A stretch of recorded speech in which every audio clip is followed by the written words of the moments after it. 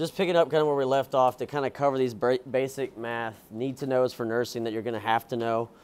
Military time, recapping, simple ways really is that pretty much if you take the 12-hour clock, the AM, PM, right?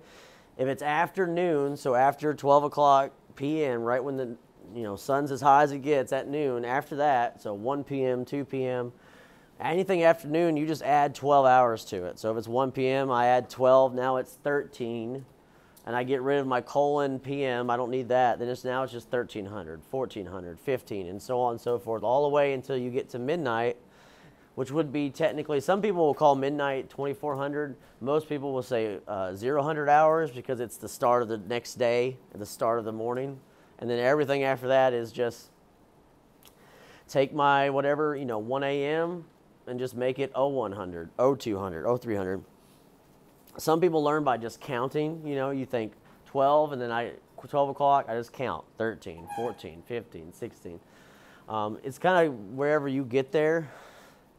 I do advise it to make kind of a habit. Not that you don't have to be like me and kind of think in military time, but it's something you want to be able to know off the top of your head. It makes life easier in healthcare, I think, just so you're on that same page. If you ever work nights, you know that the hours can be a little bit wacky. I don't even remember what this slide is. Oh, yeah. So if you're participating in WooClap, you can kind of do this. Let's convert a weird time, 8:45 p.m. Let's change that to military time. I'm going to let some people give their answers before we shout them out. So somebody's already got 20:45 up there. Fast, on the trigger. Watch, everybody's going to. Not 20:45 p.m. PM marker goes away. Yeah, so correct. It would be 20:45. The 2000 hour is 8, and you can see that by this, right? 8 p.m., if I add 12 hours, 12 plus 8 is 20, right? Or again, if I wanted to get to 8, 13, 14, 15, 16, 17, 18, 19, 20. I didn't count right, but. So 8 o'clock p.m. is 2000 hours, and 8:45 p.m. would be 20:45. Okay. Do another one. I'm trying to remember what I had in here. All right, 12:30 a.m. to military time. 12:30 a.m. So just after midnight. What does that look like in military time? Somebody's got 030 hours. I think they used to say it that way. 030 hours probably. Depends. You military guys and gals will say it somewhere other than that. It's 030. This one is correct. It'd be 0030. Because midnight is basically 000 hours, just 4 zeros, that's it. No PM, no AM, no colon, nothing. And so again, it just kind of starts at midnight at 0, and again, you're just kind of counting the 24 hours that are in a day, really. If you want to look at it that way, you're just counting. The add 12 afternoon is just to kind of help get you there faster if you need to. But that's all you're really doing is counting, okay? So this is on that basic math need-to-knows. This is nothing I'm going to test you over on Unit 1 necessarily, but I always introduce this stuff early because I'm going to start early with these things.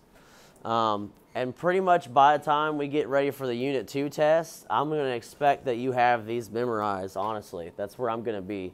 And then going forward, because these are going to be vital things, vital conversions. And what I mean by conversion is that we're talking about household measurements typically, or we're talking about imperial measurements. Imperial being like what I joke about calling freedom units, what the U.S. uses, pounds, ounces, stuff like that, inches.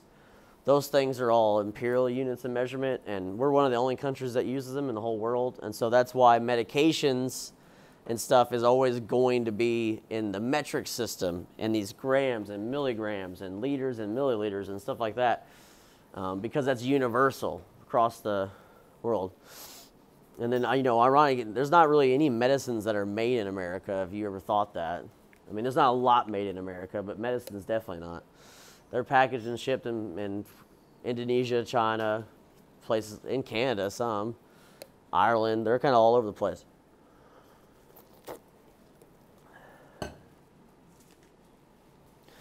So conversion-wise, these are just something memorization. So I always preach these the first couple of days of like, these are coming, you know, like the storm is coming, okay? The storm is coming where these are going to be something I start testing you over. I'm going to expect that you kind of have these down. So my goal is by the time you get out of this class that these are kind of second nature. And so when you see some of these measurements, you don't have to think too hard. It's already just ingrained in you. So a teaspoon, right? We've seen a teaspoon at home, right? Like we measure a teaspoon. Maybe? No? No bakers in here? Are you making no cupcake making? Okay, all right.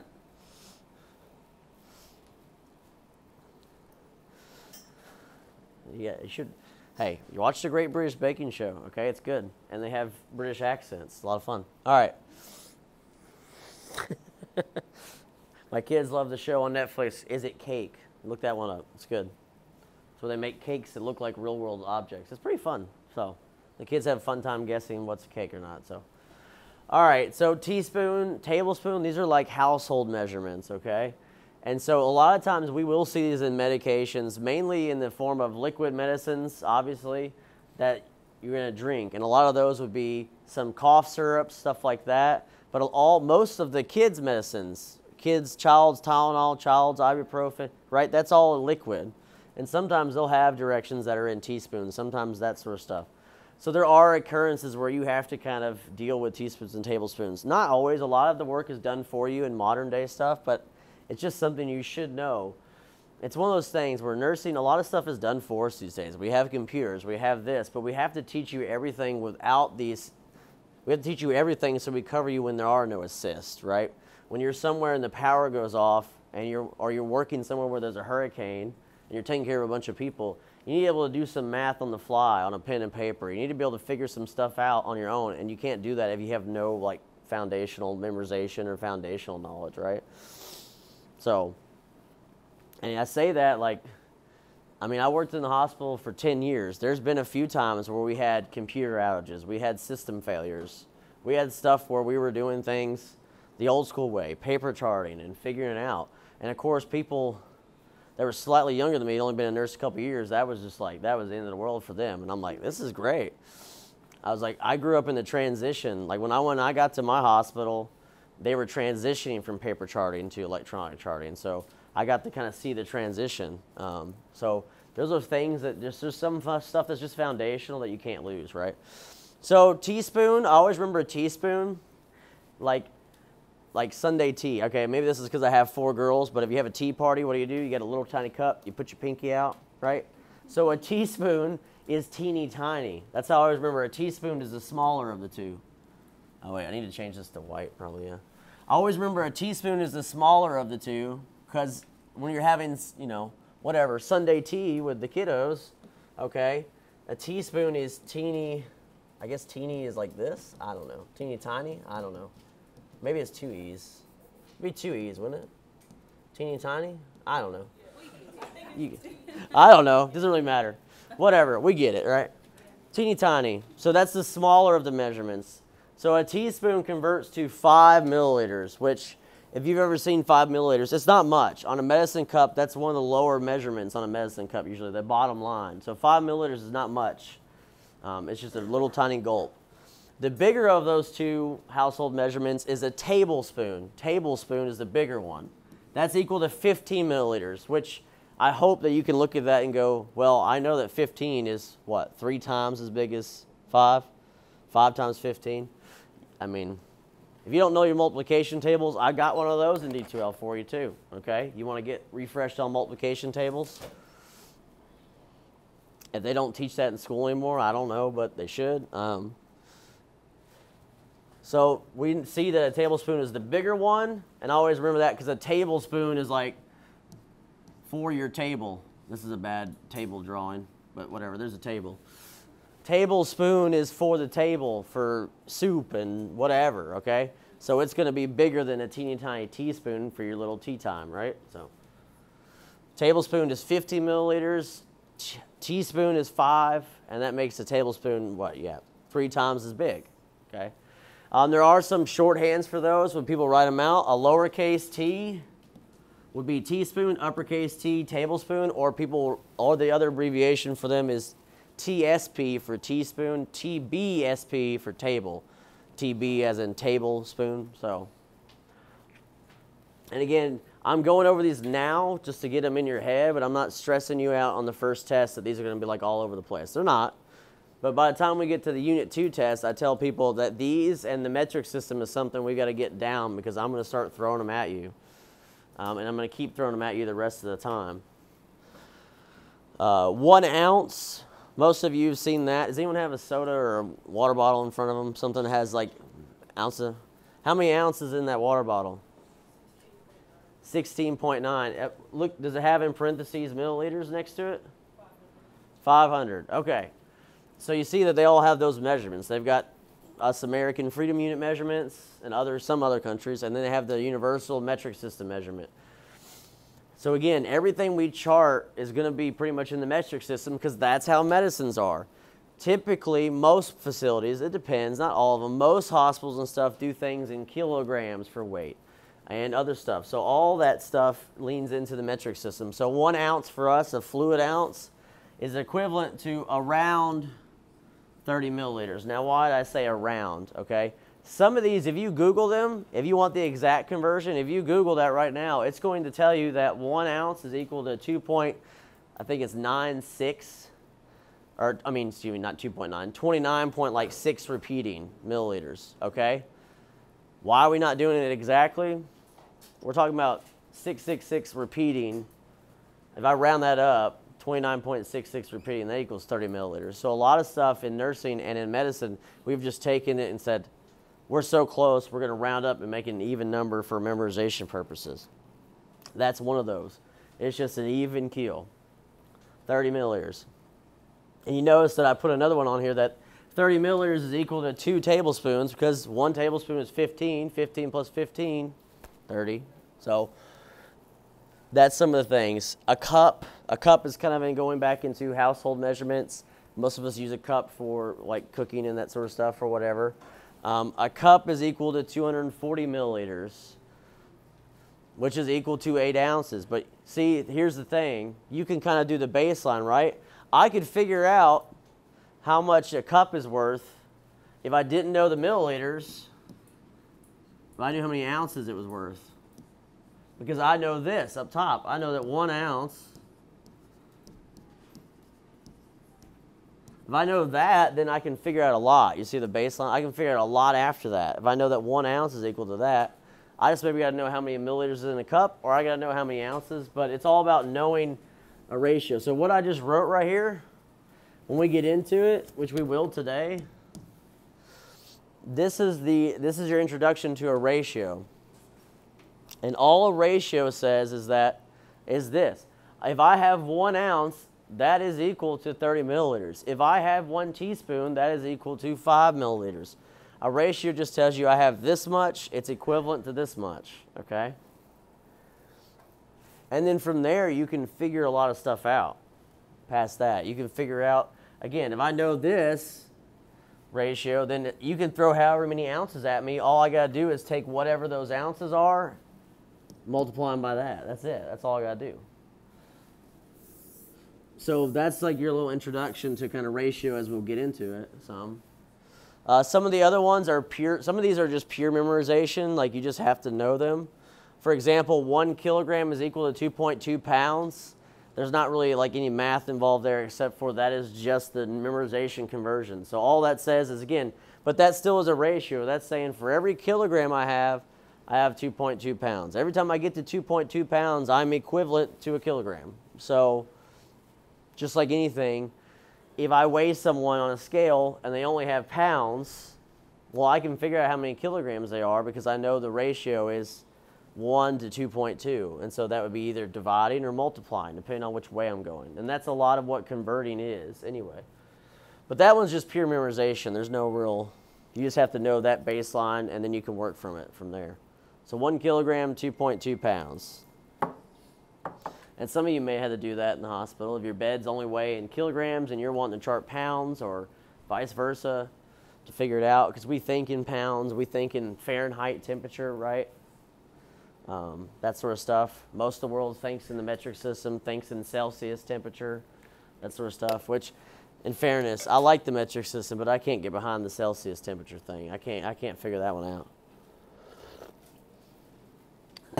That one is there's not enough numbers for that one, but that one is easy because freezing is 0 Celsius, so I guess that's easier. But 1 inch is the 2.5 centimeters. Centimeters, again, is another metric system measurement for length.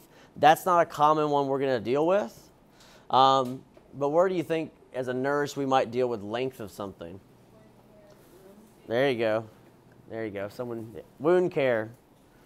Wound care, knowing how big a wound is, how deep a wound is, its dimensions, that sort of stuff. If you ever get into wound care, that's going to really matter. Because, I mean, that's a lot of knowing the dimensions of a wound kind of tells us, is it getting worse, right? Is it getting better? You know, you have to have some kind of baseline foundation to know if it's getting better or worse. Is it healing? Is it getting deeper? You know, that kind of stuff. Not just how it looks or smells, all right? I mean, wounds smell, too, if you didn't know that. I'm sure some of you do, but they smell, just like anything. But that's why we do it. Now, I wrote in parentheses, not 2.54 centimeters. This is just like the ounces thing, where if I did the exact conversion up to the mathematical decimal point, it would be 2.54. If you Google 1 inch converted to centimeters, it's going to tell you 2.54. Commonly in nursing and in any math in the medical field in general, we just round that down to 2.5. Why? Because it's really hard to keep up with a wound up to the hundredths of a decimal place, really. So it's a lot easier to keep this conversion there and makes it a lot simpler. And again, it's one of those things where the medical profession has just made a call to say, hey, let's just round this down, make it more concise, more to the point. So it's never, for me, 1 inch is never going to be 2.54 centimeters. It's always going to be 2.5, okay? No matter what you Google, all right? And then 1 pound is 16 ounces. That's a conversion still in that imperial system, but sometimes you may have to do that if you're trying to figure out foods or you're trying to figure out certain stuff. There might be a potentially time where you need to do pounds to ounces, and that's memorization. And this one's a little bit of an odd one, but some of you who worked in healthcare a long time may have heard of cc's before. Has anyone heard of a cc before? Yeah, some people. I actually still say it on accident sometimes because the nurses that trained me when I was starting out still said this. So for a long time, it wasn't in milliliters. Most syringes were all measured in cc's, which is cubic centimeters. Still in the metric system, it was just a different way of measuring volume, how much space something takes up in a syringe. But it's basically equivalent to a milliliter. And so whenever someone says cc's, they mean, you know, milliliter. And you've probably seen some of the older movies or something like, or a medical movie or whatever. They're like, give me 2 cc's of blah, blah, blah. You know, that sort of stat, okay? And I'm like, by the way, in an emergency situation, nobody says stat. Why do they need to? The guy or gal is dying. No one needs to know the urgency of the situation. No one needs to yell stat. No one does that. I've been in several codes and no one just yelled stat. Like, it's implied, okay? It's implied. Because the joke, too, that I got trained when I did ACLS, the joke was always made that in the conversation in nursing school was if someone's coding, meaning like they're in cardiac arrest and you're doing compressions, how fast do you push medicines to their IV? Slam it. They're not getting any deader. I mean, it is. What point does it have being ginger on their veins? They're dead. We're trying to bring them back to life. So whatever medicine you're given, slam it in there and move on. But that's how I was taught in ACLS. So it's that same kind of concept where it's like, it doesn't really matter. It's not one of those things that if you have a doctor, someone says cc's, it's just a 1-to-1. So don't get confused. It's just an old school way of measuring stuff before they kind of had this big discussion in the medical field, like, let's just go universally to milliliters because cubic centimeters is confusing and whatever. I don't know what the exact reason was. But so we don't use cc's anymore where you say milliliters, but if you ever hear someone like me accidentally say cc's or someone that's been nursed for a while or a doctor, it means the same thing. It's exactly 1-to-1, so you don't have to worry. So there's my big exposition on this. That chart in your in D2L is not going anywhere. So keep up with it. This is another one I do like, and I will say, I will ask a couple questions about some of these on that quiz next week. Not because they're in the book, but because we need to know some of these. And you're going to see some of these in your medication problems. I'm going to use these in the medication problems to help direct you. So these are the ones I pulled out of. Like I said, I told you guys the first day. In your book, it does have a giant chart. The very first thing you turn to, like the very first page on the appendixes, a giant chart of medical abbreviations. You wouldn't have to know all these, but it is a good reference when you start seeing some. I tried to pull out the ones that we would possibly see in this class to start with. And so the quiz I do first, ask you about a couple of these, but overall I'm not going to keep testing you on these. I'm just going to throw them into questions as we go, as we practice medication dosage calculation questions. I'm going to throw them in there and say, hey, I'm going to assume that you've looked at these, assume you've started to memorize these, that sort of stuff. And when we practice, these will get, you'll see, you'll get used to them, okay? So basically, I've just summarized out of all those ones in your book, the main ones that are going to apply to here. So we talk about routes and frequency. Route means how someone takes the medicine. Is something that we're going to be exposed to in this class. Obviously, we're talking about medication calculation problems. So they're all going to have some wording about how the patient takes their medicine. For the most part, I'm trying to focus on the math here, so I'm not always focusing on this for you guys. But again, it's one of those things that's a very hard need to know / nice to know for your future. This needs to be something that you're comfortable with. So some of these you might have heard of. PO is an abbreviation that stands for like oral or by mouth, okay? PO, again, these, I didn't make these up, so don't get mad at me, okay? These have been this way for a long time. So PO means by mouth. And some of you that have worked in healthcare might have heard of this before or had to put this on someone's sign before they're going to have, or on their door before they're going to have surgery tomorrow. Nothing by mouth. Now you see that? So that makes sense that PO means by mouth or oral, because NPO means don't give them nothing by their mouth because they got to have surgery tomorrow. And by the way, if you just want to know why that is, I mean, the biggest risk of why we don't let people eat or drink before surgery is that you want to have the stomach contents as empty as possible, because if something happens, their gag reflex gets triggered, they could throw up. If they have a bunch of stuff in their stomach, they're going to be throwing up possibly into their lungs, depending on how they're laying on a surgery table. And that's aspiration, that's choking to death, or at best, probably pneumonia. So that's why they don't do that. So most patients you have to, and see, that's an education point for people, right? What I tell most people is that whether you like it or not, if you want to be a nurse, you're going to be a teacher. Sorry, but that's what you're going to do. You're going to teach patients. You're going to teach their family. That's a lot of your role, is to bridge the gap between their understanding, their common understanding, or what they Googled this day and age, to like the actual understanding of what's happening and what's going on. So PO means by mouth. So now you can explain to someone why they're in PO. That means nothing by mouth. And you can tell them why, so they don't throw up and aspirate it and choke to death while they're having surgery. If you tell them it that way, they'll understand. They'll say, oh, okay. I like being blunt. Especially if they're a little bit of an a-hole, you know, you can really lay it on thick, okay? Hey, no one said there's anything illegal about that, all right? I treat patients how they treat other staff, usually. So, SUSP, usually it's a SUSP. SUS usually stands for like suspension or an oral suspension. That just means an oral liquid. Like I mentioned before, the oral liquids that you would do for common children medicines, your child's Tylenol, child's ibuprofen, all that stuff. That's SUSP, SUSP. SL or SUBL, sublingual. Sublingual is a weird one that most people don't think about. It's only a few medicines out there. There are some. Sublingual basically means under the tongue is really how you would summarize it. There's a couple medicines like that. One's called nitroglycerin. It's given to kind of help open up our cardiac arteries during usually a cardiac event or chest pain, some kind of heart attack.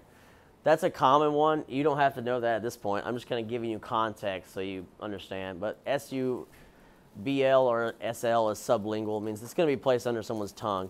And the reason they do that is our tongue is very vascular. So it can get to the, it's going to get in the bloodstream a lot faster and work a lot faster on our tongue or under our tongue actually than going like swallowing it traditionally. Because then it's got to get digested in the stomach, and it's not going to get absorbed until it gets past the stomach. So it's going to take some time. SUPP, everybody's favorite, a sup, that's a suppository. Yay. And if you're sitting in this room thinking you'll never do a suppository on someone, that's real funny. Oh, yeah. Unfortunately, we all will suffer this one fate one day. The older we get, the slower our bowels get. So we may all suffer this fate one day. But suppository means rectally, okay? Or it's a medication that's going to go in the rectum. And that's commonly going to be medicines to help with constipation for the most part, but not always. There is a suppository that treats bladder spasms because the bladder wall is so close to the rectal, it's this bladder wall is so close to the rectum and anatomically that it'll actually help treat that. And so, I mean, if people have bad enough bladder spasms, they would take whatever it would take, they'll do it. So IM, IV, we'll mention a decent amount in this class because we're going to talk about syringes a little bit, and we're going to talk about liquid medications and how to kind of calculate them. So IM means intramuscular. That's your flu shot, your COVID vaccine.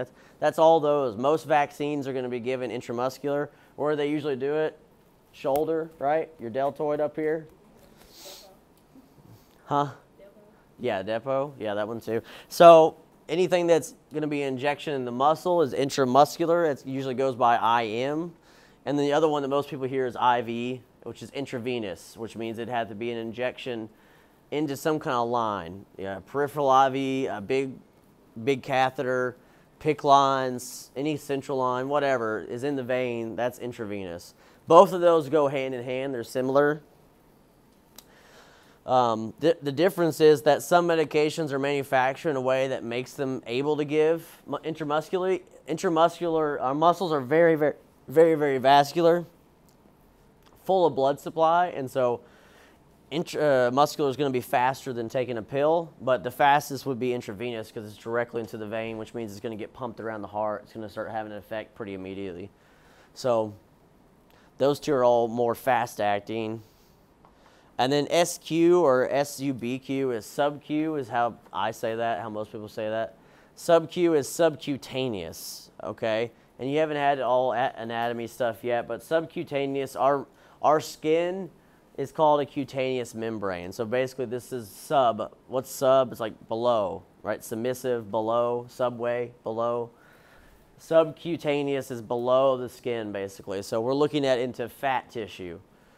So a lot of subcutaneous injections, you may have seen these before. This would be things like insulin, anticoagulants like heparin, stuff like that. It's going to be injected in the fat tissue. So a lot of people do the insulin injections to the stomach, maybe the fat in the back of the arm, that sort of stuff. And it's just, again, all those are just different. Those three injections are all we really have as far as injectable. Well, okay, that's not all we have. You technically have intraosseous, which is into the bone. But that's for emergency situations. And that's wild. You ever see someone jam one of them things in someone's bone? That's a lot of fun. I never got to jam one in myself, but probably for the better. They shouldn't let me poke too many things. But I recommend that as a nurse. I was all about doing stuff. Never done it before? Sure. Tell me what to do. Let's poke somebody. Let's do it. Let's jam a needle somewhere. Unfortunately, you don't learn unless you do it, you know. There's no way. Yes?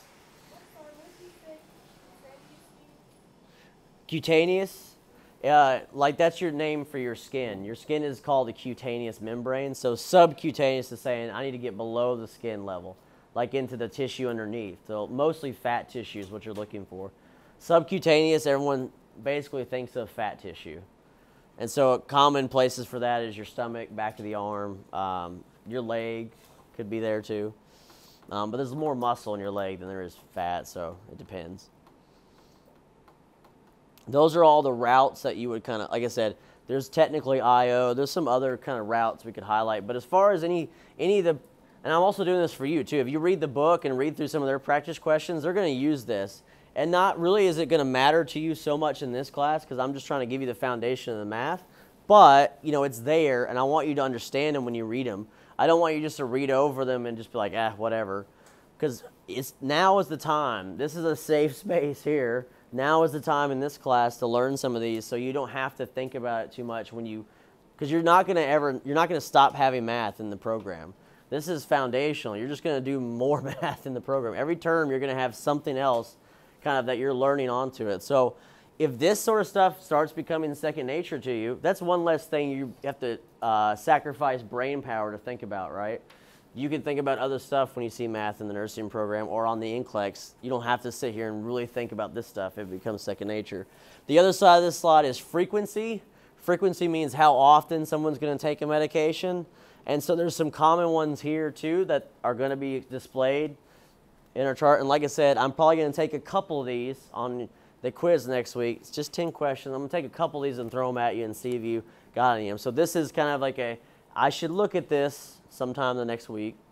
So stat, like I said, nobody really ever says stat, but this means immediately, at once, do it now. I don't know. For some reason, people saying stat, the times I have heard someone say it, just feels pretentious, like they're trying to, like they're on. I'm like, where are the cameras at? Like, we're all here. We know it's an emergency. I don't know. Yeah, exactly. Yeah, most of the time you'll see stat in orders for imaging, for whatever. Or for a while there, when I worked at one of the facilities I worked at, they used to do order sets for cardiology, like, hey, do all this stuff for a cardiac patient, and all of it would just come in stat. And I'm like, I'm not wrapping their legs in SED stat. Like, this is stupid. Anyway, so. Oh. Did she just have a lisp, maybe? Yeah, so stat means immediately or once. Again, most of the time you're going to see that in orders. You're not going to hear people say that out loud pretentiously, because when it becomes that situation, most people are assuming, you know, again, if we're doing chest compressions, everything the doctor yells to do is pretty much do it immediately or as fast as you possibly can. And then as a nurse, you learn priorities over stuff like that. Once a day or daily, typically they write this one out. They don't use something like QD. Is not recommended by the Joint Commission. So the Joint Commission has a recommendation, and that's what this book is following, the recommended abbreviations on that first page as well. So we're going to look at the Qs down here. Q basically is meaning like every, but they won't say something like Q daily or QD, something like that. It leaves too much chance for confusion. And so the Joint Commission recommends that people write out once a day or they write out daily in the Word. And you'll see nurses that do this. Some of us and doctors and nurses, we make up our own abbreviations sometimes. I have done that before on not accident, that's not an accident. Just because we can't think of something else and you kind of meld all these together, but I'm trying to give you the basic ones.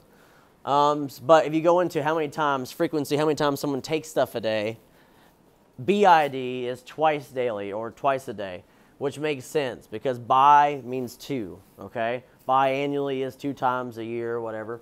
Bi means 2, so always remember, like bi meaning 2, BID is bi-daily, 2 times a day. TID, what do you think that one is? 3 times a day, right? Triangle, tricycle, 3 wheels, 3 points. So tri is mean, or thrice, any of those, that T is like 3 times a day. QID, quad daily, 4 times a day. So a quad bike is, you know, a 4-wheeler in Tennessee, right? Quad bike. 4 wheels. Quadruped, that's a 4-legged animal, walks on all 4s. So quad is always 4. I'm going to the quad. I don't even know what that means. They used to say that in college. I don't know where the quad was. I don't know. I didn't know where anything was. I feel bad. I went to Belmont, never went to a basketball game, and that was the year we went. When I was there, we went to the state championship and then got beat. We got beat at state, not the state championship, but we went to the you know, the SEC tournament as like the last seed, and then got nailed by Kentucky or one of those, you know. Anyway, Everybody was like, we're gonna upset them. I'm like, no, we're not. It's not gonna happen. But I feel bad. I never went to a basketball game. But you know why? Because I was in nursing school. Okay. I went to class. I went to clinicals. I went home. I studied. I did nothing else until Friday hit, and I drank myself into a coma. No, I'm just kidding. Drown my sorrows away. That was nursing school. Get ready. It was pretty rough. I would say that my bachelor's degree was the hardest thing I ever did until I just finished my master's. So, and that was just like a few months ago. So, yeah. Yeah, so I didn't do a lot. So, anyway, the quad. I don't know what the quad is. I was in college, but I don't know what a quad is. But quad I do know is 4. So quad QID is 4 times a day. And then some of the other stuff people will do, they'll order it like on an hourly basis. And so they use Q however many hours to say this, we do this frequency of this every this many hours. So Q 2 hours is saying do this every 2 hours. Q 4 hours is saying do this every 4 hours. And then the last one there is PRN. It can be uppercase PRN. It can be lowercase PRN. Again, I don't know who came up with all these, but they've been this way for a long time. PRN means as needed or when necessary. And you should really stress that a lot to people that take pain medicine, PRN. Say it's when you need it or when it's necessary. Not every time you can have it. That's what I used to tell people all the time. Well, I need it every time I can have it. Well, you can call me. I didn't just bring pain medicine in, all right? You got to call for it. So that's PRN, that's as needed. Does those make sense? Yeah, like a lot of times pain medicines would be like Q4 hour or Q6 hours PRN, something like that. That'd be like a typical pain medicine order or something like that. And so that's saying that every 6 hours they can take the medicine as they need it. If they need it in 6 hours, they could take it, that kind of thing. And that's what those hourly means. Those, you'll see those in the hospital a lot. You'll see those in the nursing home, wherever. You'll see that. That's frequency. So those are like the abbreviations I pulled out that we'll see on our questions in here. I pulled out of that front page of the book, basically, and saying, these are the most ones you're going to see right now for me and for this class. And again, these are more just like, hey, these are here, and they're not going anywhere. I don't remember what I had next. Oh, Roman numerals. You'll love this. You won't love it, but let me get this bigger. I've got this chart in D2L, or this document.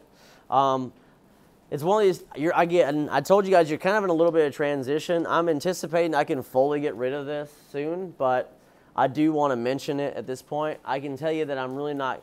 The first test, I'll probably give you a couple questions on a Roman numeral, and that's it, and I won't touch it again. That's the honest truth, okay?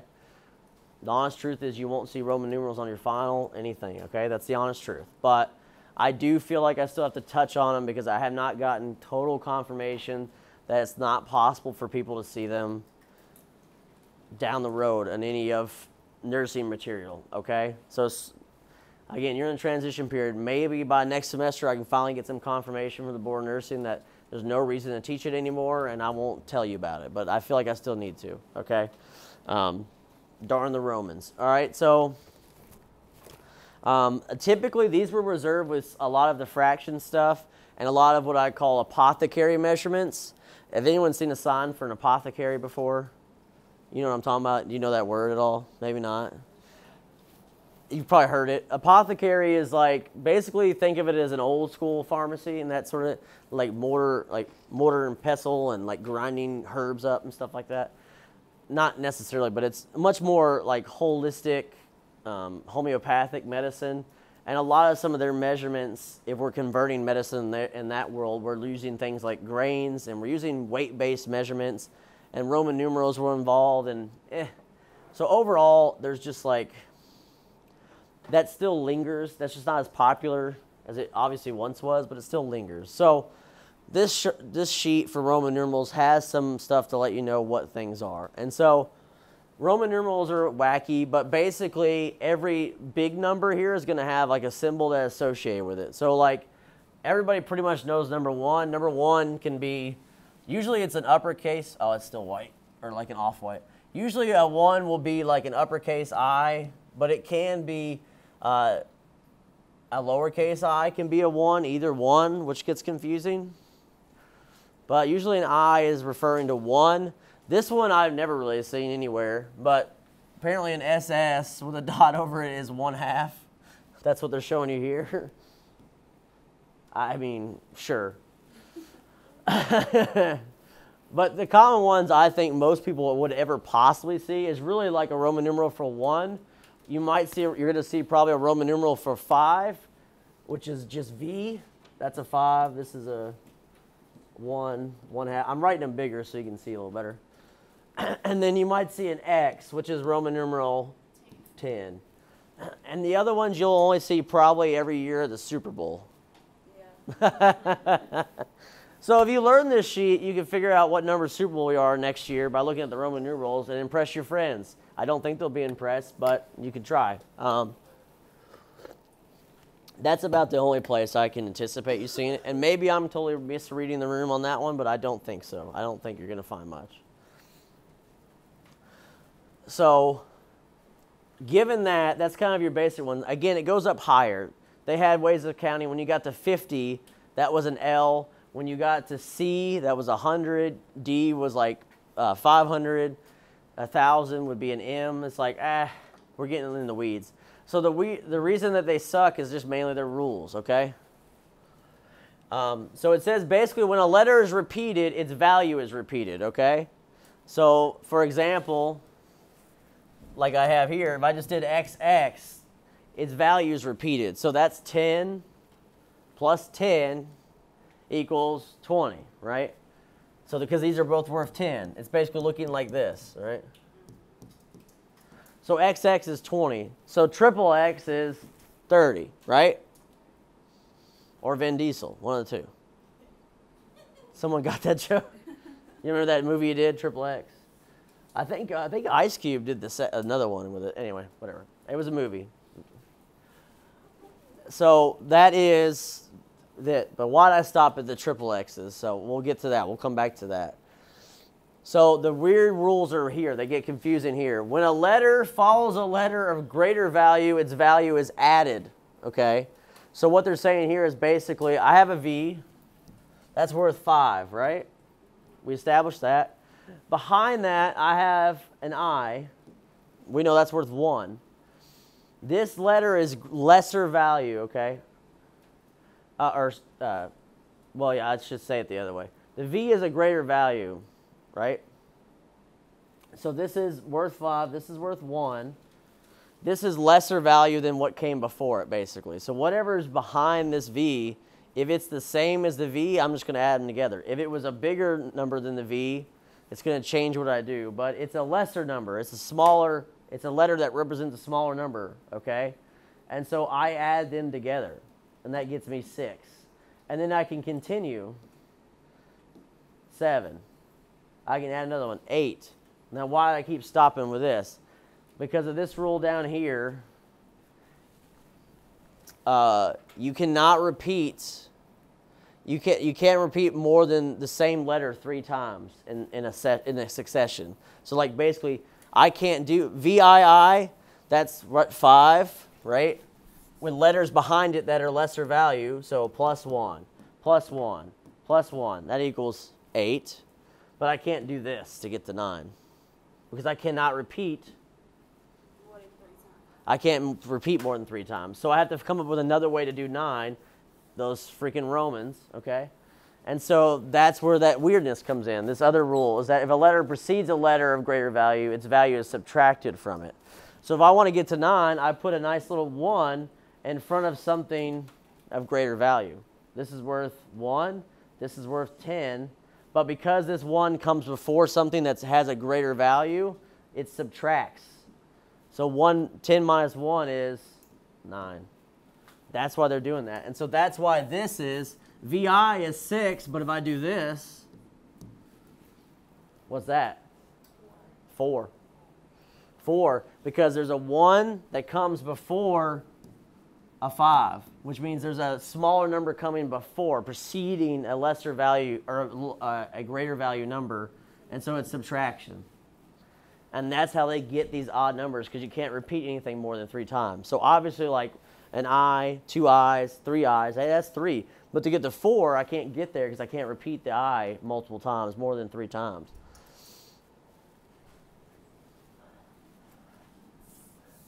That sucks, doesn't it? Does your brain hurt now?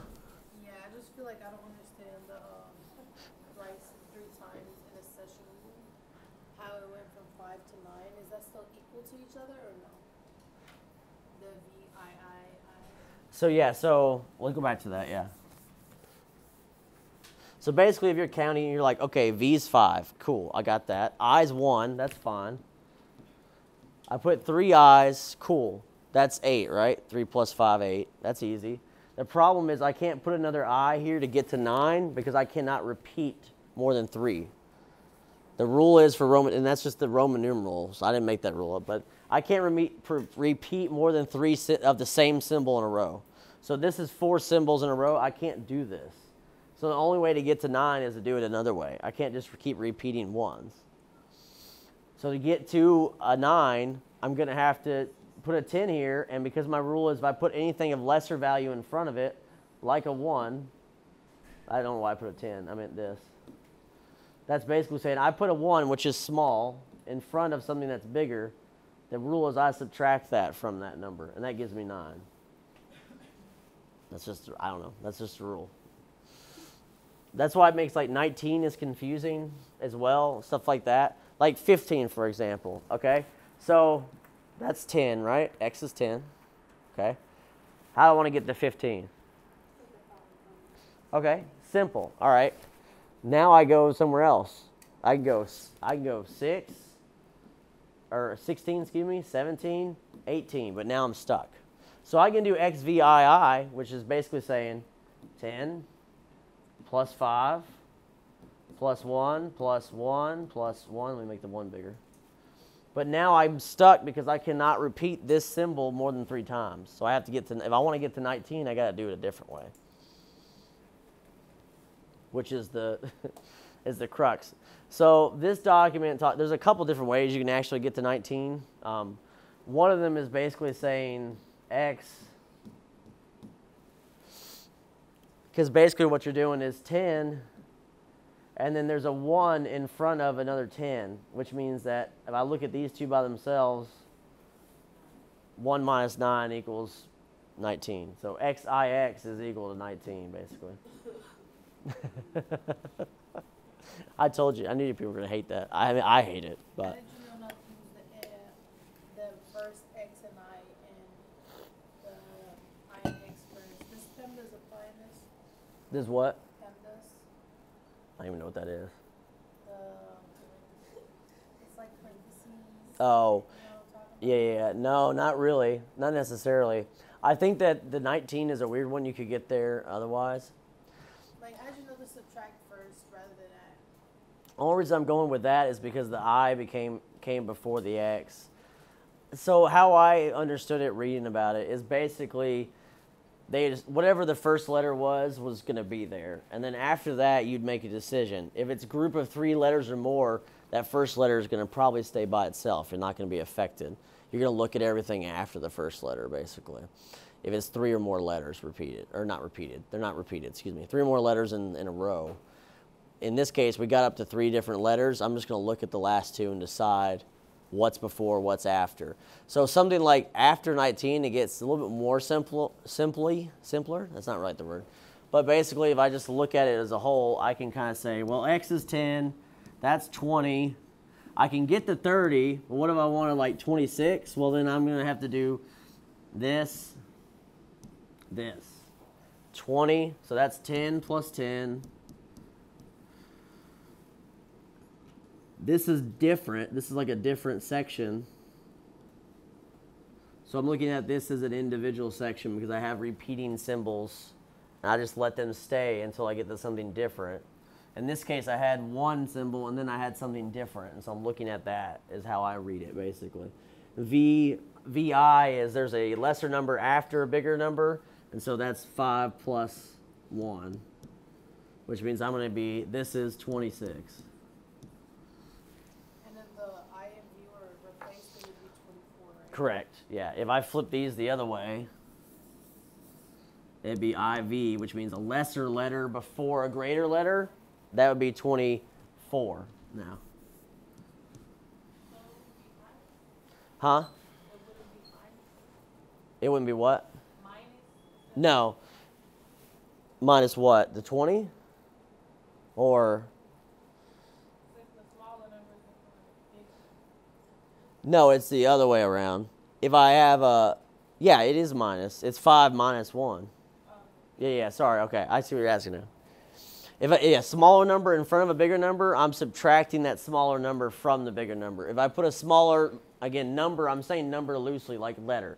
A smaller value letter behind something that is bigger, then they get added together. And pretty much you can just repeat, yes.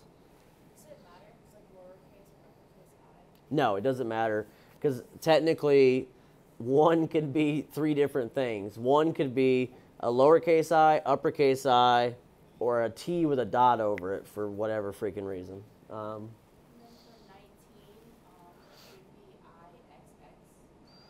It could be, yeah.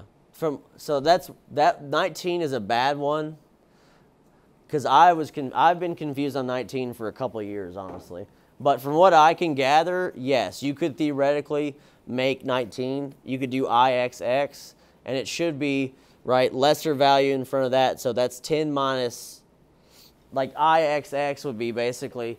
But I read there's some kind of rule with, like, you have to start with the bigger letter value. Something dumb that's But theoretically, in my mind, you could do this, because this would be saying these two together, okay, that's just 10 minus 1, basically, because I put a lesser value in front of 10.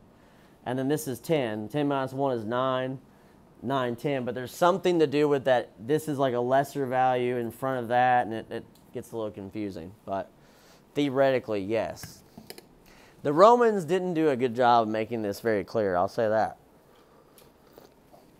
And that might be the understatement of the year. Not going to be on the quiz.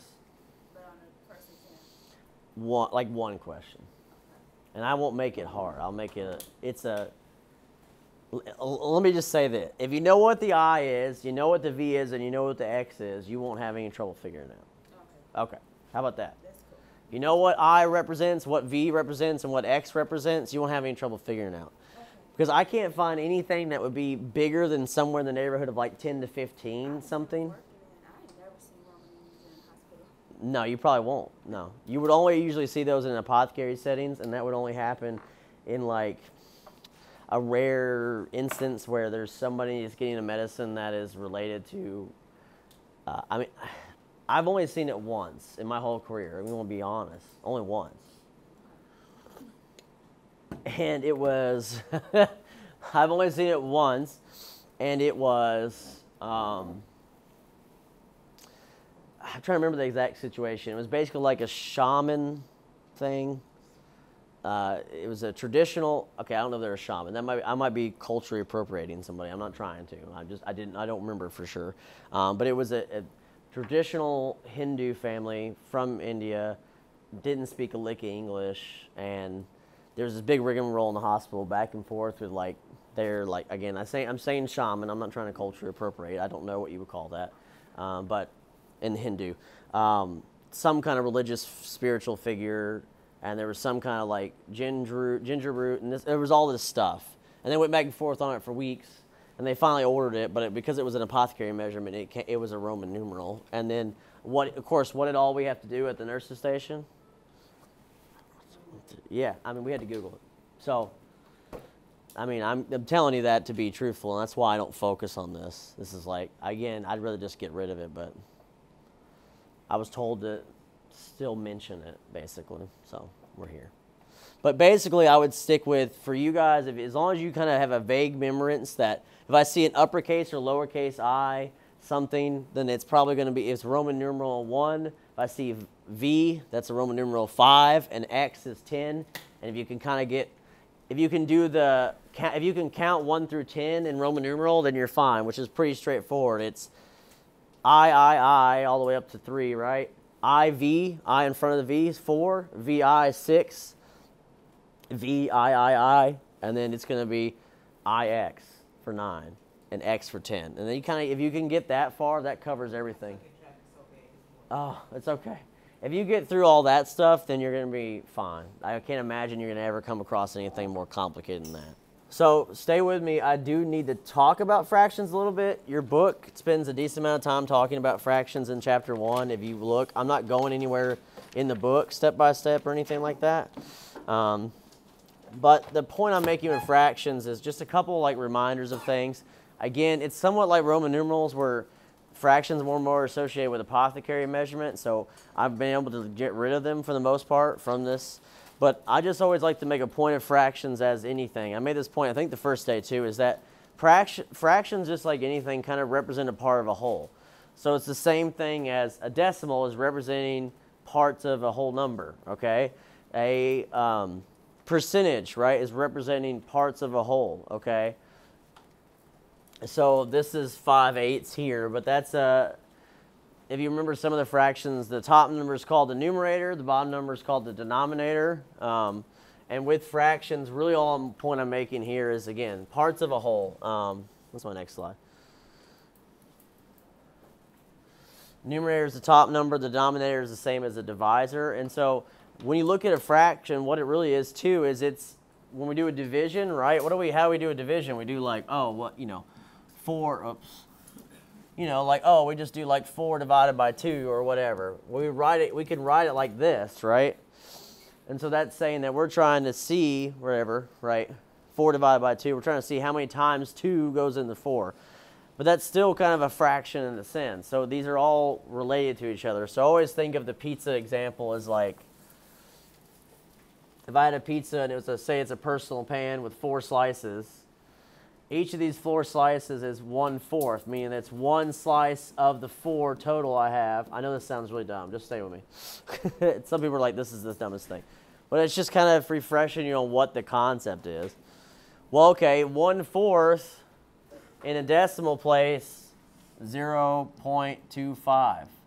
So each of these is like 25 cents of a dollar. This is a quarter of the pizza. Also the same thing, 25%. All 3 of those I just wrote to describe this 1 slice of pizza are all the same. They are equivalent. They are equal to each other. They're just different numeric ways of representing that, okay? No one likes fractions, but again, they're just keep the concept. It's the same thing as a decimal or a percentage. They were representing parts of a whole, okay? And so when we talk about decimals, I focus more on decimals and remembering the value of decimals and the rounding of decimals, because that's going to matter more to you in medication calculation, because when we do liquid medication, stuff is going to end up sometimes being a longer decimal number, and we'll have to have some rounding to get where we want to be, because you can't fit that small of a number in a syringe or whatever the case is. So every fraction basically means division of, okay, because it has a division bar. And so that's just saying that there is 5 slices of pizza out of 8. 5/8 is saying basically, got 5 pieces out of 8. I'm looking at, can 8 go into 5 evenly? No, I'm looking at what is the representation of this. And that's all the point I'm making, is it represents part of a whole, okay? So that's all I'm really going to say about fractions. We're not going to do the first section of the book. We're not going to add fractions. We're not going to change them to mixed numbers. I used to do all that stuff, and it was miserable for a lot of people and maybe fun for me, I guess, to watch people suffer. I don't know. Not really. But no one likes fractions, and you don't necessarily need them at all for any reason. Again, fractions, Roman numerals are kind of like the old guard of apothecary stuff that's very rarely seen. And so my focus for you guys is going to be just reminding you about decimals and their value and how to round them, and then a little bit about finding percentages, because I think that's just a basic thing that everyone in the world should know how to do. And it is relatable to nursing and healthcare, because if you ever in your life, if you ever go further with this education, you're going to have to get into research and research papers and stuff, and all that is a lot of statistical analysis, data sets. And you won't understand all of them. I have a master's degree, and I still have to refresh myself on data sets and stuff like that. So I'm not saying that, but you need to understand the value of a percentage and kind of what that represents, okay? So again, if I eat one of this 4 slices of pizza, that's 1/4. It's 25%. It's 0.25, just like a quarter of the pizza. So that's my fraction discussion and what its value is as far as knowing what it is. So decimals. So the book starts talking about decimals. If you have your book with you, you can kind of get to that point on page. It's in chapter 1. It basically starts talking about that on page 15 is where it talks about the value of decimals. And it does make the point that you could say a decimal is a fraction too, which you could. This book loves fractions, but think about it for a second, right? Okay. 0.25, or let's look at 25%, right? What are you saying with 25%? You're saying that you're a quarter of the way there, or that's worth a quarter of a whole, right? If that same scenario of a pizza, if I'm saying 25%, what I'm saying is if this is 25%, I'm saying basically 25 out of 100. That'd be the same thing with like 25 cents out of a dollar, right? The whole dollar, I'm saying there's 25 pennies to give me 25% of a dollar. It's all equivalent to each other. And again, it's just a way we use to represent parts of a whole. And so decimals, one thing it talks about is determining their value. And I think that's a good place to start because it just reminds us what decimal places are worth, that sort of stuff. So there's a decimal place chart on page 15, but kind of refreshing you. If I just put like a random number up here, let's just do like 21 point, I don't know, 1, 2, 5, I don't know, 6, something like that, okay? So what that is saying is, if we're saying like pizzas again, there's like 21 pizzas, okay? And then there's 0.1256 of another pizza. That's what it's saying. If you look at, I always like, maybe I'm always hungry and thinking of pizza, but pizza always makes sense for like fractions and decimals and stuff to me. So that's basically saying, right, I have 21 things, whole things, in this case 21 whole pizzas, and then I have a percentage or a small portion of the other one left. And in this case, it's 0.1256. So these are all the whole numbers this way. Maybe we'll just say, I'll leave it at 21. Whole numbers, like they're a whole pizza, and then everything after to the right of a decimal, right, is representing those slices of pizza, those chunks, those pieces of it, okay? Pieces of a whole. And so I'm not even really focused on the whole numbers, but I mean, basically whole numbers is like, that's tens place, single units, right? Hundreds place, thousands. I just go up from there till I get to, trillions. And by the way, I think it takes like, if you wanted to count to the number, if you just want to sit here and count to like 34 trillion, the number of dollars we're in debt as a country, it would take you like 60 years to count that high. If you just counted $1 bills, anyway, put that in perspective. I'm just saying, put that in perspective. So numbers go up infinitely. Decimals can go the other way infinitely too, but the book tells us, hey, it calls them decimal fractions, because what they're saying is that, again, all a fraction, percentage, a decimal is representing is parts of a whole. So I got 21 whole pizzas, but I got this small little chunk. And so the way it goes is this first place after the decimal point, is the tens place. My writing sucks, I know. Hundredths, thousandths, right? And I'm running out of room. 10,000ths place. And so, and it just continues, so on and so forth. Can kind of remind you of decimal places. And then 100,000ths place and millions place, 100 millions place, so on and so forth. You just keep going. And again, you could use these as representing a fraction, but what they're talking about is comparing decimals. You're looking at them from each place, and you have to know where these places, the value of them, okay? So is that refreshed? That's okay? People, that makes sense to you guys, right? The decimal places. Tens, hundreds, thousands, 10,000s, just continues on. Most of the time, we're never going to really work with anything in healthcare and nursing more really than the hundreds place. We may have to round from that thousands place, that third decimal place to the right there. But typically, we're not messing with anything more than the tenths or hundredths place, which is good. That's less stuff to worry about. Typically, that's not what we're worried about. So when the example they give here is they're comparing decimals here, down here in the bottom. So I always tell people, if you have to compare a decimal, if you're kind of trying to figure something out, you need to write them on top of each other so you can kind of get the gist of where their decimal is. And so they give us the two examples, 0.123 and 0.234. So if you're comparing them, you're kind of just looking, starting at the 10th place. You're starting at the first place you go, right? And you go from there. So, I mean, this one's pretty easy right off the bat. I look in the 10th place, is 2 bigger than 1? Yes, okay. It's interactive. Yes.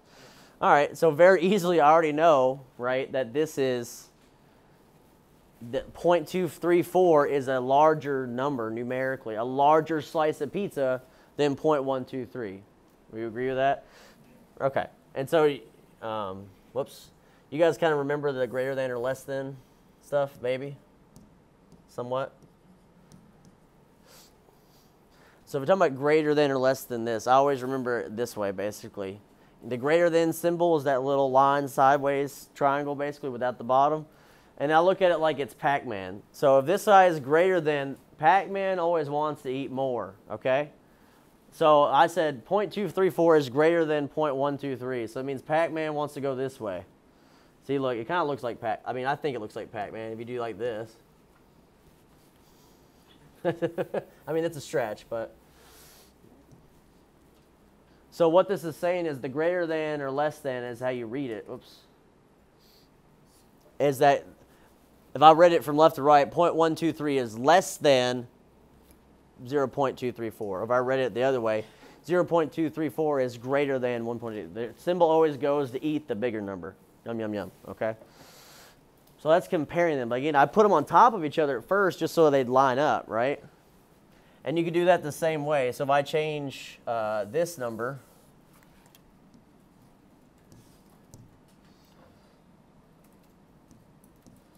now I made it 0.0134.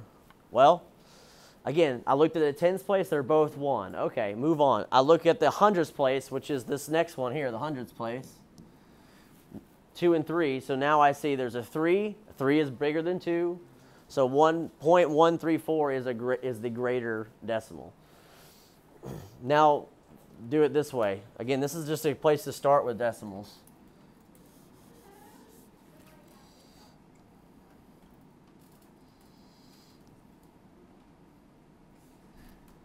I'm changing it up. I'm trying to change it. I'm trying to give you an example.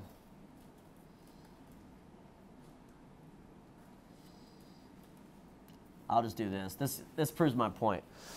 Okay, if I said, hey, compare 0.103 to 0.01, and how do I know which one of those is greater? Well, again, I put them on top of each other so I can look. You look at the tenths place first. They're both 1. You look at the hundredths place. The top one's a 0, and the bottom one has nothing there. Well, what's there? 0. A 0. There's nothing there. So with decimals, I can always add trailing zeros, zeros at the end, to help line stuff up for me. So I can add as many zeros back here as I want to. This does not change the value of this decimal. It changes nothing, okay? This value, the decimal is the exact same no matter how many zeros. I can add zeros and all the way to the board in the next classroom. It wouldn't matter. It's still 0.1. But I do add zeros because it helps me look at this properly, because now I can look at this and go 100%, or I shouldn't say percentages, I won't forget, but I can say without a shadow of a doubt that 0.103 is more than 0.1, right? When I look at it like just this chunk. Yeah. Does that make sense what I'm saying? Okay. So for decimals, trailing zeros is an okay thing. You can put trailing zeros, meaning zeros behind on the right side of the decimal. Behind, if there's no number there, you can add those all day to help kind of keep your decimals straight. Okay, that's called a trailing zero. They don't affect the value of the decimal. They don't change it at all, okay? It's still 0. It's nothing. It's worth nothing. But all it may do is help line this up a little better sometime. If you're writing stuff out to help you think through stuff, I always recommend adding zeros in places just to help maybe line stuff up and make it easier, okay? Now, why do you think I'm making the point, too, to write the zeros in front of the decimal? What if I just left these off? Because there is nothing, right? And I just left, like how I say it sometimes, I'll say point this, point that. If I just wrote it like that, why do you think I'm writing the zeros in front of them for a reason? Any guesses? Does that look a little more confusing? Yes. Yeah, it does a little bit. So the Joint Commission, who accredits healthcare organizations, most hospitals, that sort of stuff, they're the ones that kind of set the bar for recommendations on abbreviations and this and that. They recommend when writing decimals out, if you were doing like a written order, you have to put a leading zero. What I was doing, this. Because, again, if I'm just writing that real quick and I have bad handwriting, you may look at that 0.104. If I didn't put the zero in front of it, that decimal place, you're not sure if that's a speck. Maybe I wrote it on accident. So for some, there's a big difference in the medicine if I was supposed to give 0.103 of something to 103 of something, right? We're talking almost a 10,000 difference there. So if ever writing stuff out, doctors, whoever would write stuff out, and I encourage you to make this a habit for yourself so you don't get yourself confused.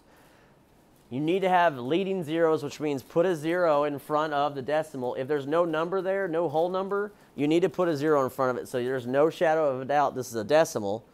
And then trailing zeros, if you did a math problem and you had trailing zeros, they don't matter, but for visual, if you don't need them, then get rid of them, right? Like I don't need all those, so I can get rid of them. I don't theoretically need this, doesn't change the value. Get rid of it. It's cleaner and it's less confusing.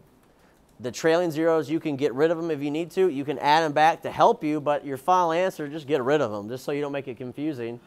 And for any final answers, you want to have a leading zero to make it, again, less confusion. There's no chance for you to second guess that it's a decimal. I made that dot really big, but if I just wrote something real quick, that's a small dot. Is that 0.123, or is that an accidental Mr. Mawson can't write and he just put a dot, right? If I put a zero in front of it, there's no debate now. I know for sure that's a decimal place. Does that make sense right there? Okay.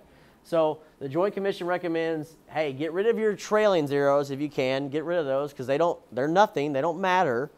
And your leading zero, zero in front of the decimal, if you need that there for a whole number, put it there so you don't get confused. So that's a big point for me when writing stuff, okay? So let's talk about rounding decimals because that's kind of where I go after this. And that's page 16 in your book.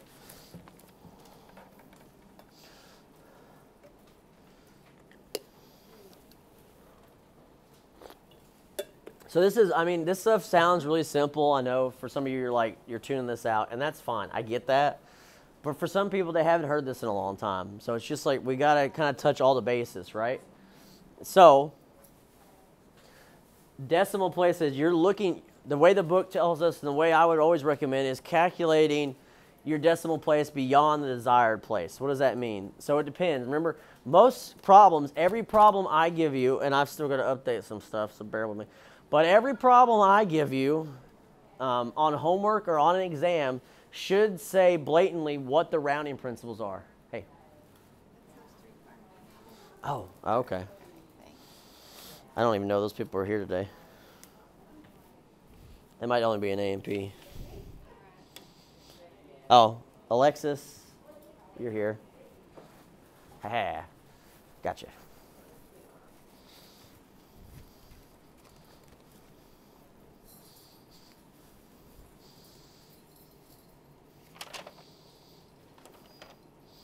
Miss Woodson, Danye? Is it Danye? How do you say it?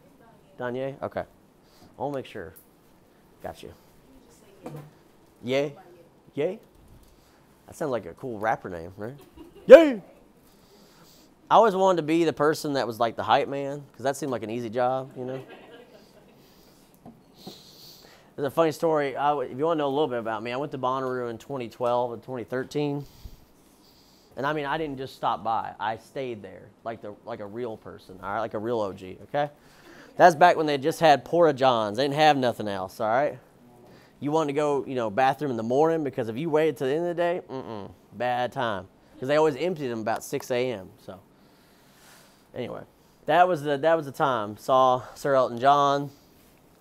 Saw Sir Paul McCartney live. Anyway, I saw Wu-Tang Clan live, and the hype man came up and said, "What's my name?" And we're all like, "I don't know." He's wanted to say Wu-Tang Clan, but apparently, I don't know. A bunch of the Bonnaroo people were just like, "Huh?" Too high to realize it, I guess. I don't know. But that was always funny. How he was a hype man. He was like, wanted us to yell Wu-Tang Clan, but we weren't tracking. We didn't get it. So everyone's like, "I don't know your name, dude." You know, okay. All right. Calculate one decimal place beyond. So what it's saying is basically whatever decimal I have, just look one place beyond. And then with rounding anything, it's the same principle no matter what you're rounding. It's basically if that digit is 4 or less, it's going to round something down. If the digit is 5 or more, it's going to round it up to the next whole number. So this is just wording this, but let me show you in practice, right? Let's make up a decimal. And again, I'm going to give you rounding principles on everything I do. And when I say with rounding principles, say directions, right? Like round your final answer to the tens place. Round all your final answers of the next 4 questions to the hundreds place. Stuff like that, right? So let's do, just throw some numbers at me. Throw some random numbers. 2, I heard 2. 6, 7, 8. I'll stay there. All right, we'll stay there. So I always say that, 0 point, but 0.2678. If I said, let's round to the tens place, okay? This is all my method is. I want to round to the tens place, which means I want to get here, right? That's what I'm trying to round. So all you've got to do is take your eyeballs, come over here. This is my little drawing I do. Take your eyeballs to the place behind it. In this case, the hundreds place. It's a 6. And then ask yourself one question. Is it a 5 or more, or is it 4 or less? In this case, it's 5 or more. It's 6. So all that does is mean because it's 5 or more, is going to change this to the next whole number up, which means a 3. And then everything else goes bye-bye. You don't need the rest of it. It's all gone. You don't need it. Gone. That's it. That's your simple way of rounding everything. Just do it that way. You don't need nothing else, okay? Because it said rounded to tens. And all I need to worry about is the tens place. And so I just get to the tens place, I'm done, okay? So that 0.2678, I think is what it was. If I said rounded to a tens place, your final answer is 0.3. I'm done. Nothing else needs to be done here. So, where's my next slide? I should know this stuff. Yeah, okay, so determining the decimal place. Basically, yeah, you're looking at some of these. So some examples the book has given us here. Number, for example, 5.65. So the whole number for that is telling you, it is giving you examples if I was rounding. If I said round to the next whole number, then you just have to look at the tens place, basically, right? So this one, they're saying, hey, if I round to the whole number, it's a 5 here. I just take my eyeballs, to the tens place. Is it a 5 or more? Yes, it's a 6. So that if I said round to the whole number, which is here, that changes this whole thing to 6. And then they kind of show you the rest of it. 5.65, I said round to the nearest tenth. Again, same concept. I look where I want to go, and then I take my eyes directly next door to whatever's right next to it. In this case, it's a 5, which rounds up. So now that's 5.7.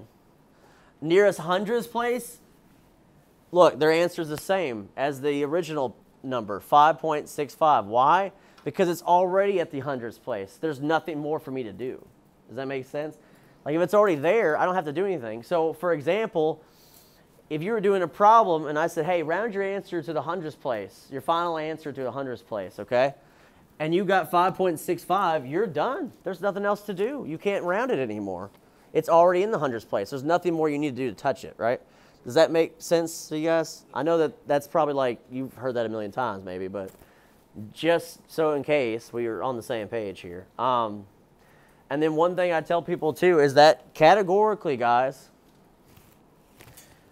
I believe that my tests are pretty straightforward, but I will give you answer choices that, for example, let's look at 4.21 down here. Let's look at that one. Okay, let's look over here. If I said, hey, your final answer on this problem needs to round to the tens place, okay? And you got 4.21 as your final answer, right? And you left it. Guess what? It's wrong.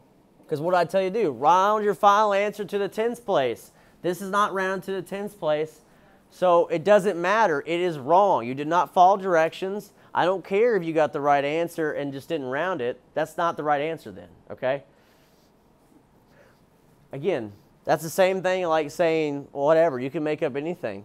It's like going to a restaurant and you're ordering a burger and they bring you a salad and you say, well, I didn't order a burger. Well, it's close. It has lettuce, so it's not what I ordered, right? It's the same difference, okay? You have to be exact with stuff. And the reason it matters to detail is that if this was a medication, who knows what medicine you're talking about? There are some medicines out there that if you're off by a tenth, that could be the difference between giving someone sedation and killing them. And it could be. You want to talk about fentanyl? Yes, fentanyl has get a lot of news, but fentanyl has been used in medications for putting people to sleep and sedation and pain relief for several decades before it ever became a problem on the streets. And how these kids are getting hold of fentanyl, I'll never know because, I mean, when I was a teenager, it was like trying to find someone to buy beer was hard enough. Anyway, so I don't know where they get this stuff. I don't know. Not the circles I hung out with, I guess. But so anyway, and that's a real problem. You don't think it is. Wait till you get in the program. We go to a clinical at the adolescent mental health facility, and we got 40 kids with dual diagnosis, and half of them are detoxing from fentanyl. And they're like 14, 15, 13. Tell me it's not a problem. That's in Kentucky. They serve Kentucky. That's one area of the country. All right, so it's a problem. So my point to that is saying, hey, there are medicines out there that are really potent, so it is going to matter. You can't say, well, I got the right answer. Nope, you didn't. You didn't round. So it doesn't matter. It's not the right answer. Is that fair? Does that make sense to you guys? Okay? And I mean, that's just math stuff all the time. That's how math's always treated. When I was in school, it was like even if you got the right answer exactly, if I didn't do the way the teacher wanted me to do it, I was still wrong.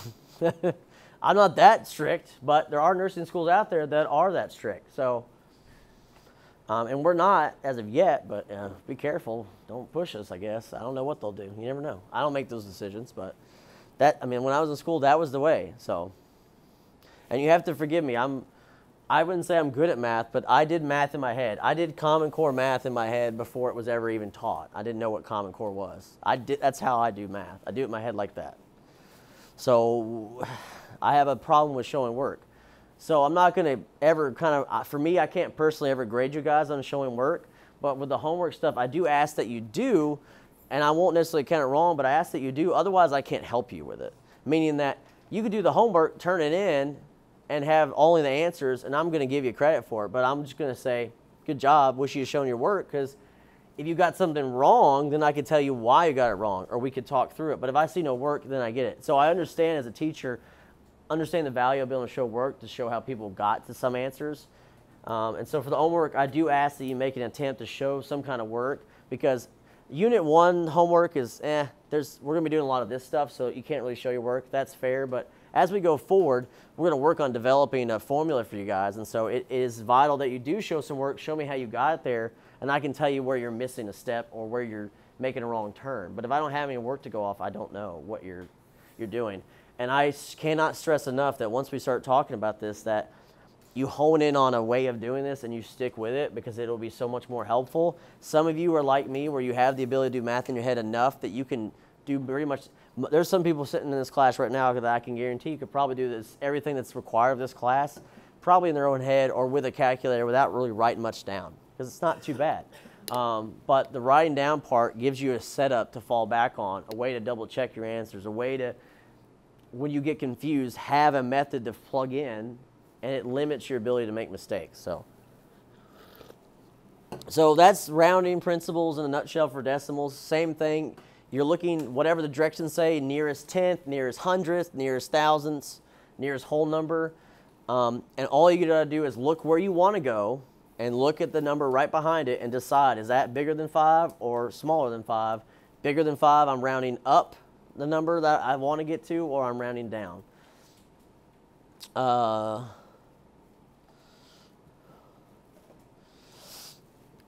so the book does make this point. Again, some of these slides are stolen from the book, and it's a good point to make. This is like a nursing principle, but something that I kind of touch on here, as there's an exception to some rounding. So for the most part, I would say you're not going to be rounding medications to a whole number unless you really don't have a choice. I mean, for example, like if I did math and I had to give somebody a medicine that was like this, we'll just say it's that. Well, okay, we're talking about hundreds here. I probably would get as close as I could, but it's probably going to end up being, what, 1 whole ml. You know what I mean? We're talking semantics, but typically, I can't round. If I got something like this, depending on what medicine it was, if I took this to the nearest whole number, that's a whole tenth of a difference. That might be enough to kind of be enough medicine to be toxic to their kidneys. It's possible. It depends on what it is, but it's possible. That comes later when you start realizing medicines, but your goal is to be as accurate as possible. You want to be as specific as possible, so you want to get as close to the doctor's order as possible. So what they're saying here is real far off. If I had 1.7, don't just jump that up to 2 mLs because it seems like it's easy to put in a syringe. That's a whole 3/10 difference, depending on what medicine it is. In this case, if that was morphine, I don't know what the dosage is of the morphine, but that could be the 1.7 to 2. That could be the difference between 4 milligrams of morphine and almost 6, which depending on what you're giving, that could be the difference between Granny having pain relief and Granny not breathing, okay? That's what pain medicine does, suppresses respiratory rate. So, you know, you want to be as exact as you can. And you might hear some nurses talk about nursing doses and stuff like that, and that is a thing, and I will tell you stuff like that off the table, off the record, but that's always your discretion. You have to remember, once you have your license and you're working, you worked hard for that license, and everything falls back on you. So when you put your name on stuff or you're a part of stuff, I mean, it's your license on the line when it comes down to it. So don't do anything. I always tell people, don't make any decisions, do anything that you wouldn't throw your license away for, meaning like, it's only worth doing if you're worth losing your license over it. So if it's something that you think is anything nefarious or it's cutting corners or something like that, I wouldn't recommend it. I forgot this slide was in here. See, I messed up. I redone this PowerPoint last week, so I didn't remember where stuff was. But yeah, always insert a 0 in front of the decimal. That's your like leading 0, what I mentioned before. So you limit confusion. Because it helps you kind of point your eye to that decimal place and limits your confusion. You avoid missing the decimal. You avoid mistaking the decimal place for another number or something like that. And that's what they're showing you here. Put 0.58 instead of 0.58. Put 0.13 instead of 0.13. So that's that leading 0. Keep your leading 0 so you're not making a mistake. And it says never use trailing zeros. And what it means in the final answer. Like I said, the trailing 0 is saying you could add zeros to any decimal. It doesn't change the value at the end. If you need to kind of help make your, make it less confusion, okay? But what they're saying is like 5.0, right? There's no reason I need to have that trailing 0 in 5.0 because that's just 5, the whole number, right? If I write it like that, it does offer potential for confusion. It's all about limiting confusion. And again, a lot of this stuff is more termed to like old school written orders and stuff like that.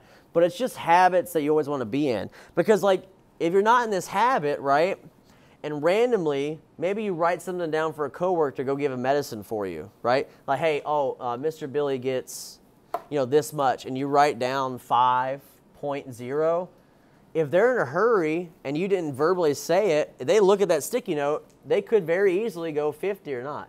So again, that's a practical example. There are going to be times where you have to see some written orders. They happen, but it doesn't happen as often now. Everything's electronic for the most part. But you still want to be in good habits because I've seen stuff like this happen. Miscommunication, mistakes from written stuff down because it was written down oddly and with confusion. This limits confusion. If I write just a 5, it's just 5, you know what I mean?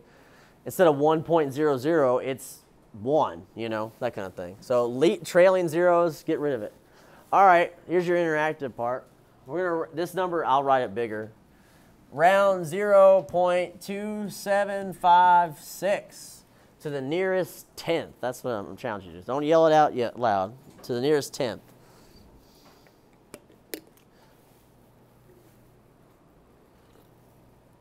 Somebody mistyped. There should be a decimal on your phone, shouldn't there? Or am I crazy? Maybe it's just not showing it. Yeah, maybe it's not showing it. Huh, I don't know. Maybe I should change the view. I don't know. I'm messing around with this word cloud thing anyway. What does it do if I do a list? There we go. Okay. So the word cloud is just being weird. Huh? Oh, maybe it ran out of time. I don't know. Listen, it's not perfect, okay? I'm not perfect, all right? What was this? What happened here? I'm not giving you a hard time, whoever you are. I'm just saying what happened. So, again, tens place, right? So if I says round the nearest tens place, my eyes go to there first and say, this is where I want to go. Everything behind it, I only need to look at what's directly behind it. That's all I need to look at. Eyes go directly to what's behind it. It's a 7. What does that do? It rounds that 2 to a 3, right? And then everything else goes away. So that 7 changes this to a 3. Everything else drops away. It's 0.3 would be your final answer if that was the question got asked, okay? All right, do another one. I got a couple, I think. Let's see. It's like a surprise for all of us. Okay, we got another one. Round this number to the nearest hundredths place, and I'll write it bigger. 1.23555. It says round to the nearest hundredths place. Again, yeah, the word cloud seems to not want to show the decimal, which is interesting. I don't know. Why don't we do the grid again? I don't know.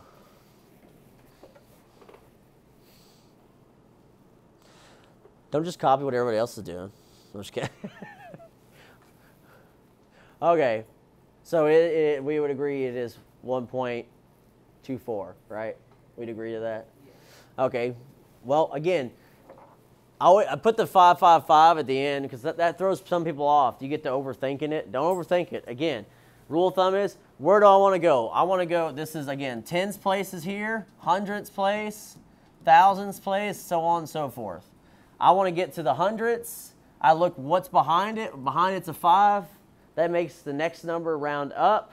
Everything else behind that goes away. So this goes away. That changes that 3 to a 4. I'm done there. I'm done. Simple, easy breezy, right? All right, easy breezy, beautiful cover girl. You remember those commercials? Which is that, Aveline? I don't know what that was. Maybelline or Aveline. I don't know what that is. That's a drink maybe. Maybelline. That's what it was. I miss commercials sometimes. I mean, it's nice not having them. I don't know who has younger kids, but my kids don't know what a commercial is still. I mean, they kind of do now, but I remember the first time they saw one, they were ticked. As we were at like grandma's house, and then a commercial came on, they're like, turn the show back on. They're like about to fist fight somebody, you know what I mean? They get real aggressive.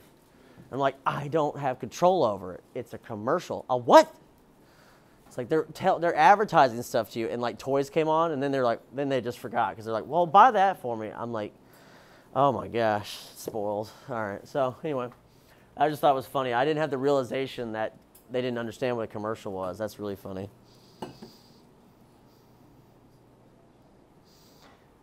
Also, I find it funny that kids just tend to know how to use electronic devices out the womb. Like why? How? I'm not kidding you. My twins could use a tablet like before they could walk, I swear. Or they could find stuff they could grab the phone and like, they just knew how to like click on it and grab it and how to play with it. Where did they get that from? I don't know. I'm mesmerized by that. No idea. All right, so most people are getting to the right conclusion, I think, here, right? Maybe.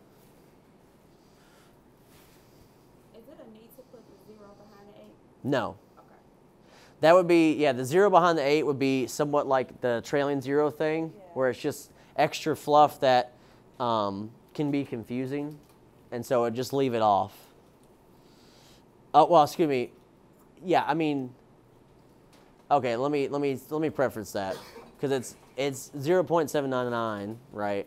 So let me caveat that you don't really need any leading zeros, okay? So some of you are getting to the right conclusion here. So let's just look at it, right? This was a difficult one for a reason. Not difficult necessarily, but different for a reason. I'm not going to write all these on there because it doesn't really mean anything. But 999, okay. So again, I said let's round to the nearest hundredths place, right? So all I'm going to do is look at the hundredths place, which is here. I look whatever's behind it. What's behind it? A 9, which means it's going to change that 9 that I want to get to. What's it going to change that 9 to, though? A 10, right? What's the next whole number after 9? 10. What does that do? That changes. If this is a 10 now, I can't put a 10 in one spot, in a single-digit spot.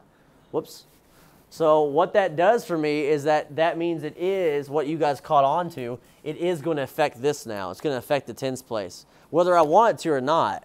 I can't put a 10 in a single-digit slot because this 9 has changed this to a 10. I can't stay in the hundredths place. I wish I could, but it's going to automatically make this go to an 8. Anytime I get to a 10 in one of these single-digit lines, all these decimal places are single digits. It moves the next number, yep. These are all single digits, meaning they're worth like, it's either 1 through 9. That's all I can get there. I can't fit like a 10 in there. And so when I get a 10 or an 11 or whatever, I wouldn't go to 11, but when I round up to the 10, then I've got to change whatever's in front of it. So it does. It automatically changes this 0.7999. Even though I wanted to round to the hundredths place, it's going to change it to 0.8, which would be, you could say is 0.80 for the hundredths place. But again, you have to kind of fall back to the principle. That's routing it to the hundredths place, but I do not need trailing zeros. The Joint Commission and our textbook says, hey, they add confusion. So this is not inaccurate because it's a 0, its value is nothing. So this doesn't, what I'm saying is that 0.8 or writing 0.80 does not change how much I would draw up in a syringe. You know what I'm saying? It doesn't change it because the 0 is nothing. So you are not wrong. You still rounded this to the hundredths place. It's just those 0.99s made you move the 0.7 up. If it was 0.744444, right, they would round down and stay at 0.7. It would just stay at 0.74. So why don't we say that too? Why don't we write that one out and just see? I think my next one might be that, but no.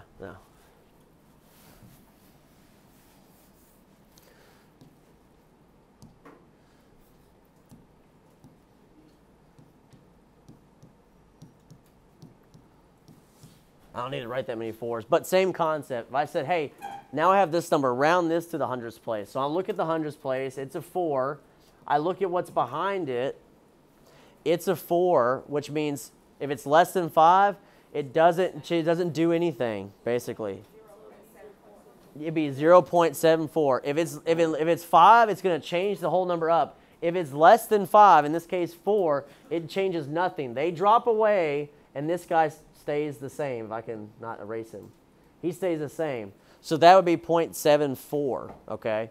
When it says, I always say rounding down, but I don't want that term to confuse you, right? You're not changing the 4 down a number. You're just looking at rounding it, and it just means it has to be 5 or more for me to make changes. Otherwise, no change happens, and all those extra numbers can just go away.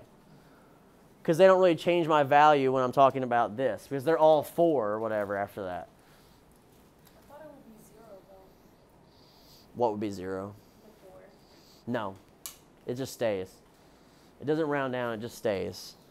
It doesn't round away or anything like that. Because all rounding is saying is, did I get to one or the other? If I have a 5, it's like leaning me towards that. If I don't have a 5, it's just, I'm going to stay stationary. I'm going to stay where I'm at, basically.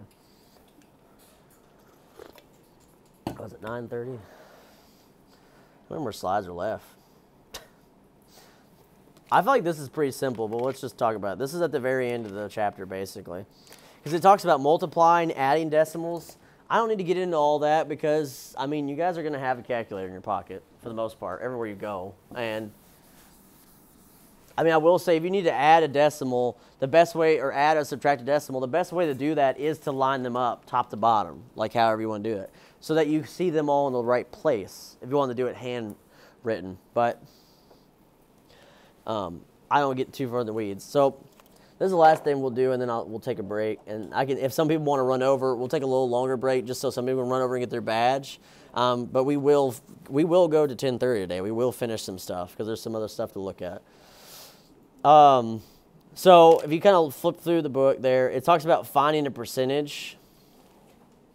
And that's towards the end of the chapter. It's on page 25. And this is, again, some of this stuff for the early math, I've gotten rid of a lot of it. And this is one that I kind of hang on to just because, again, finding percentages, I just think it's something you should know in general. Because, I mean, this is how you find a tip. I mean, I know a lot of receipts do it for us, but this is how you're supposed to find a tip for someone. You take your bill, and you have to figure out what 20% of it is, and that sort of stuff. 20% of 120, how do I figure that out? The easiest way to do this is really simple. This is like, I can cover this in one slide. Whatever percentage it is, move your decimal place over 2 places. That's it. That's what they were talking about, divide by 100. My decimal place is here. Every whole number in the world, every whole number has an imaginary decimal place behind it, right? It doesn't show up because you don't need it, but every whole number, like, because 20 or 120, is the same thing as saying decimal 0.0000, right? That's the same, that's still 120. Why would I do that? I don't need that. I get rid of that decimal. I don't need that. But every whole number has a decimal behind it. So my imaginary decimal is here. I want to find out how much 20% of 120 is. Take this decimal place and move it over 2. Now I have 0.2 because I don't need this, right? Remember the trailing 0 can go away? And I multiply it by the number I'm trying to figure out how much of it is. So 0.2 times 120, and that will tell you what 20% of 120 is, which I don't know off the top of my head. Something. I need my calculator. I can't think. 0.2 times 120 should be... Is it 25? 24, okay.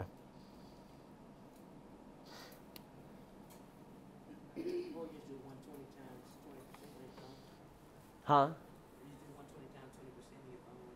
Oh, 20%, yeah. No, I'm talking about, if you don't have a 20%, I guess I didn't realize the phones had percentage. Okay, yeah, yes, you could do that, but if I change any percentage, if I move my decimal place over to the left 2 places, I now turn it into a decimal. And then my next step is just multiply it by whatever number it was. So 0.2 of 120, we said, is 24. So that basically it's saying that 24 is 20% of 120. So theoretically, for a $120 bill, that waiter or waitress is supposed to get $24 as a tip.